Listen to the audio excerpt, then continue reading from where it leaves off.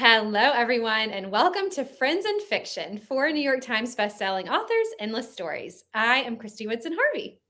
And I am Patti Callahan Henry. And on behalf of me and Kristy and Mary Kay Andrews and Kristin Harmel, we are so excited to welcome you to a special episode of Friends in Fiction Behind the Book, a quicker deep dive into the life and work of one of our favorite authors. And today we are thrilled to welcome our friend Rachel Linden. Rachel's taste for adventure and interest in people first led her to a career as an international worker with a faith-based aid organization.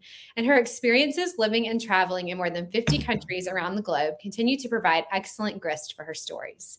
She loves writing novels that combine so many of her favorite things: strong women facing big challenges, food, travel, and second chances at love. Rachel enjoys crafting bittersweet stories of struggles and triumphs infused with a touch of magical realism and with ultimately happy, or at least hopeful, endings. This is our week of magical realism because the recipes for a charmed life and magic all around. Yeah. Oh, yes. Yeah. We interviewed about that book.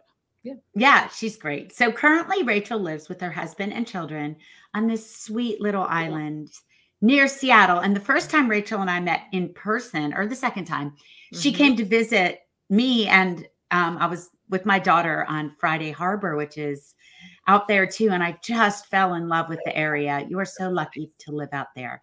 Oh. But when she's not dreaming up a new story, she enjoys camping with her family in their pop-up top camper van, which I don't think I'd enjoy, but I'm still friends with Rachel. Exploring the beauty of the So I've heard, exploring the beauty of the Pacific Northwest, eating sushi, and having grand adventures in far-flung places.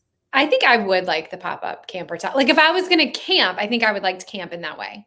It's adorable. Okay. It's very charming. It feels like you're in a book when you're in it because it's so cute.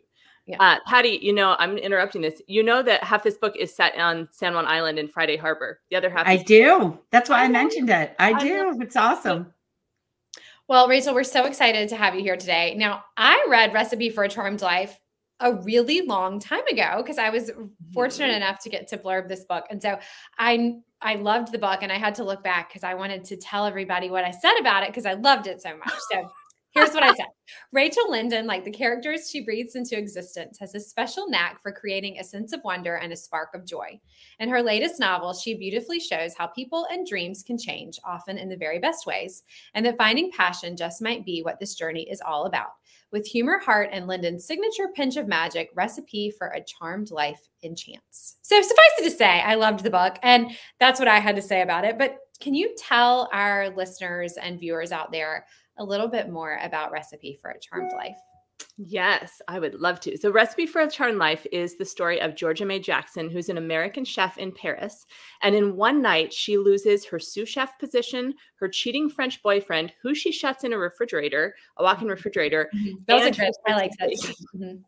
And her sense of taste. She wakes up the next morning and everything is bitter. And her estranged mother, who's living on this little tiny remote island on San Juan Island, reaches out to her and says, "Hey, there's something you need to know about our family. Please come." So Georgia May goes to San Juan Island, where she's never been before, to reconnect with the mother she hasn't seen since she was 5, and try to regain her spark in the kitchen.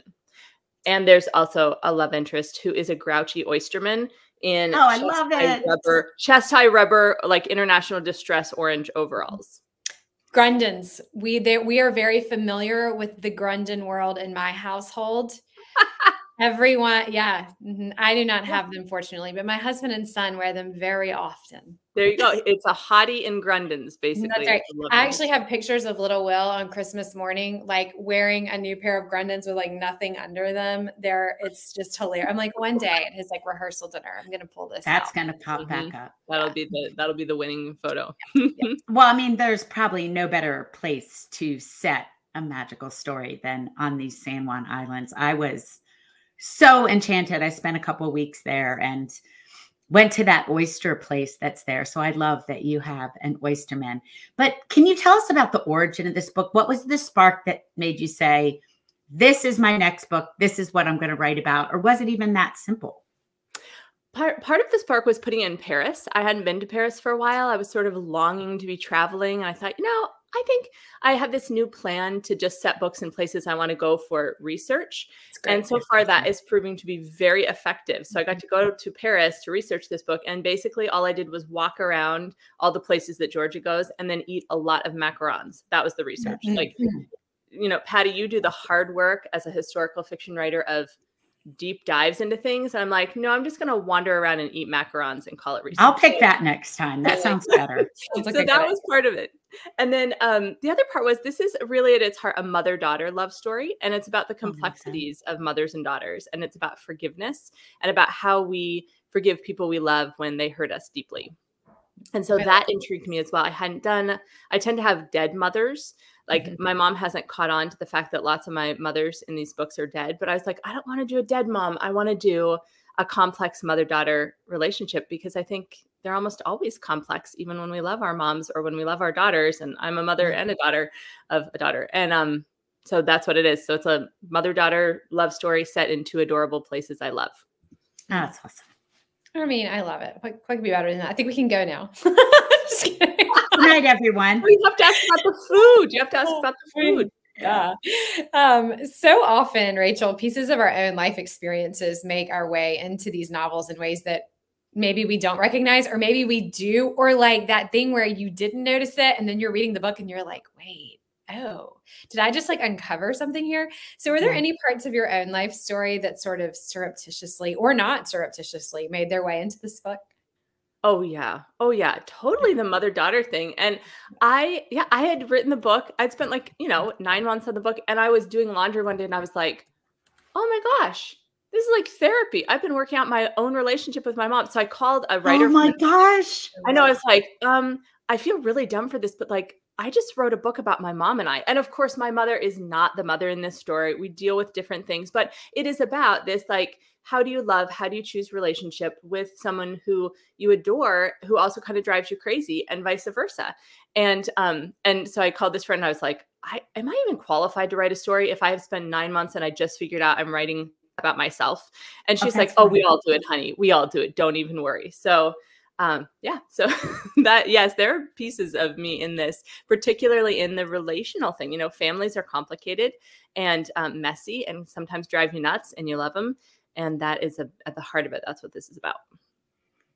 I think that I always say we only have our own compost pile to work with. So we can't write about things. Well, we can, but it doesn't come out very well. We write about what we care about. We write about the unanswered questions. We write about relationships and love. But I want to talk about food. So you said your research was to walk around and eat macarons, which I would like to do with you. Thank you very much. You also have an oysterman, and I've been to those oyster places on Friday Harbor, and oh my gosh, you and I had a nice cold glass of champagne on Friday Harbor while eating oysters.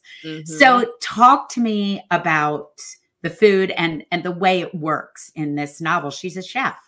She's a chef. She's a chef who's lost her sense of taste. All she can taste is bitter, because that is what her life has become. And so it is about, against the backdrop of this unique little island, she's rediscovering the joy in life, the savor in life as she goes along, kind of unlocking what she really wants in life, unlocking her own desires. And so there's all kinds of food in here. You know how a lot of bookstagrammers are putting trigger warnings in reviews, which I feel I love that, because I think it's so helpful. So this book is getting trigger warnings for hunger. So many people are like, don't eat this. Don't read this book on an empty stomach. You need to have snacks at hand. You need to have like macarons. Somebody told me they'd gone out and bought macarons before they started reading it. So I may have gone overboard, because this is actually getting trigger warnings. That's so I was not, just by the way, I was not laughing at people putting trigger warnings on the review. I like laughed in the wrong. I was laughing because I was like, what in the world? Like I knew where that was going before you said it. And I was like, oh my God, that's amazing. So there's just lots of delicious food. And I come from an Italian family where food is the heart of everything. And so I just kept putting it in, and then people liked it. And so I just kept putting more of it in, and I enjoy it. I think so much good stuff happens around the table and happens in the kitchen, particularly when you're cooking together. And so I loved this idea of a chef who's lost the taste for life and needs to regain it again. I love that. Awesome. Okay. So, we have a lot of writers in this world, including us. Do you have a tip that you could share with us? little writing tip that makes your book so magical and delicious? Oh, okay. I just write what I like to read. And I have a pet peeve. Here's my tip. I have a Okay. pet peeve with main characters who are passive. I don't like Mm. women who let lots of things happen to them and Mhm. don't take agency in their own lives. So Mhm. a few books ago, I had this kind of passive main character and I didn't like her. And I thought, what if she just said yes? Instead of holding back, what if she just went for it? Mhm. And so with Georgia, she gets herself in trouble. Like she puts her cheating ex-boyfriend in a refrigerator. And that's not the last thing that she does. And so I like to have characters say yes to things and see where it takes them. So that would be my tip. Don't let things happen to your characters. Let them enact upon their environment and see what in the world transpires, because it's really a lot more fun. That's great. I mean, that's fantastic. It's another way of saying get your character in trouble and see how they get out of it. Yeah. Right. Yeah, because we love that. Mhm. I think it was Kristin Hanna who said, I put them in a tree and keep throwing things at them. And they can't to see how they get down out of the tree. And it's true. Like this happens and then this happens. What metal are they going to bring to the surface? That's where the story is. How do they change? I love that. I bet I'll think about that when I'm sitting down and writing again. Can you give us any sneak peeks as to what you're working on right now? Oh, yes. Please? Okay. Yes. Follow. So I turned it in on Friday, actually. It's due in. Oh my gosh. So you're out promoting a book while you're editing a book. But I've never done that before. I know. I'm working on 3 books at the same time right now, which I'm having trouble keeping them all straight. I'm like, wait, what part of the world are we in? So this one is set in Italy. It is called The Secret of Orange Blossom Cake. It comes out next year, and it's 3 generations of women on an olive farm in Italy and a magical cookbook and a lost recipe. And it's really oh, that sounds so good. So Thank good. you. Okay. Well, Rachel, our audience is going to want to keep up with you to be able to hear more about that and just follow along with you. So can you tell us where they can find you online? Yes, I am on YouTube. I'm on Instagram and Facebook. I do not do TikTok because I'm kind of a Luddite and I feel old and I can't do dance videos. So, Me either. True. yeah. So Facebook, it's just Rachel Linden. They can find me, and Instagram at, I think it's author Rachel Linden. Awesome. Well, thank you so much for being such a wonderful guest today. And all of you out there, don't forget to tune in every Wednesday night here on Facebook or YouTube for brand new longer form content about the books, authors, and the reading and writing worlds that we love. You can find everything about the Friends and Fiction universe, from the live show to the podcast, the newsletter to events, information about how to purchase our guest books to updates from the Friends and Fiction official book club on our website, friendsandfiction.com. Thanks for tuning in, and we'll see you next time. Guys.